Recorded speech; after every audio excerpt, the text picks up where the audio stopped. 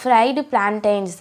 Fried plantains is a dish cooked whatever plantains grow from West Africa to East Africa as well as Central America. Fried plantain is also eaten in some countries in South America or the Caribbean. Whatever African's influence is present. Add the plantains and cook for about 5 minutes until lightly golden brown, stirring occasionally. Flip the plantains and cook for another 5 minutes until golden brown. Heat a tablespoon of oil in a large skillet over medium-high heat. Served with a sprinkle of salt and a squeeze of limes.